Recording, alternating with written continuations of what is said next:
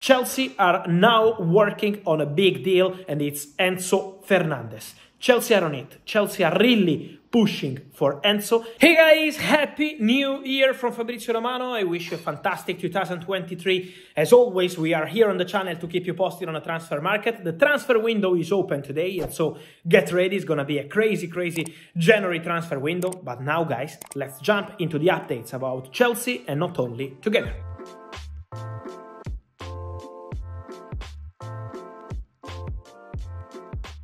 And guys, welcome back here on the channel. I want to start with the here we go, this new year, the last here we go of 2022, or maybe the first of 2023, depends on how you want to judge it, but is done. Manchester City will sign a new top talent. He's called Massimo Perrone, born in 2003, Argentinian midfielder playing for Vélez, one of the best talents in South America in his position. The deal is almost done. It will be completed in the next hours, in the next days, but there is an agreement with the player. There is an agreement which will be with the release clause triggered by Manchester City from Vélez. They will pay $8 million plus taxes to sign Massimo Perrone.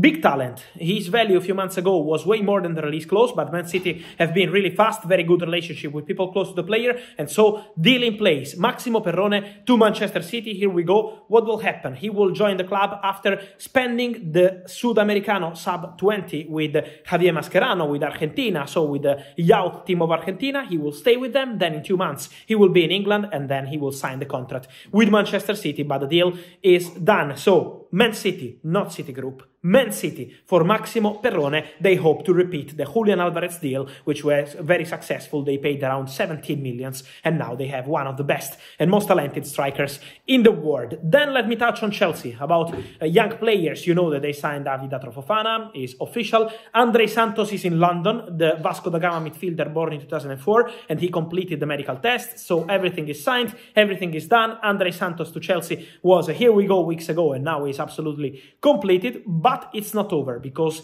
Chelsea are now working on a big deal, and it's Enzo Fernandez. Chelsea are on it. Chelsea are really pushing for Enzo. He's a concrete target. We know that they are having conversations with Benfica. What happened? They didn't have any talk on Saturday, but in the next hours and in the next days, next week especially, is going to be key moment. The deal is advanced. The deal is really advanced because Chelsea and Benfica are speaking, thanks also to the agents of the player, about the structure of the deal. Chelsea don't want to pay 120 million euros in one solution, so the release clause, but they're trying to find a solution with Benfica with different payment terms. Benfica are expected to give a final answer very soon, but Chelsea are pushing, and also the player. Enzo Fernandez played against Braga because he respected Benfica, he respects the club and the president Rui Costa, but he wants Chelsea. He's really pushing to go to Chelsea. So there is an agreement between Enzo Fernandez and Chelsea, but now it's up to them to close the deal with Benfica. Let's see what happens in the next days. At the moment, the feeling is that the deal is advanced, but is not closed yet. So we have to wait for the green light.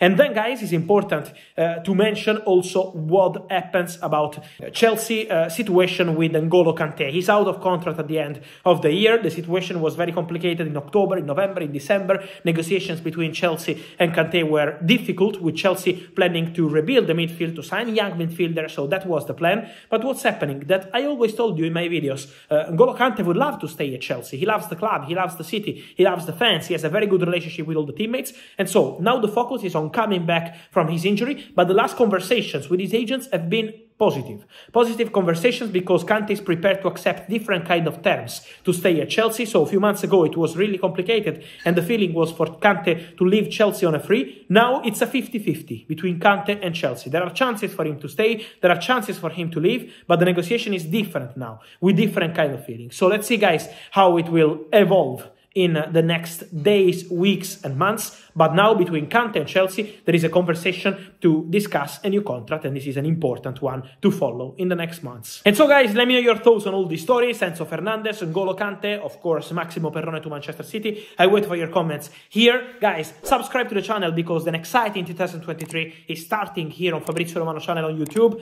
Every day, videos, updates, stories. So subscribe, like this video, turn on the notification bell. You're not gonna miss any story, and see you soon with Fabrizio. Happy New Year. Ciao.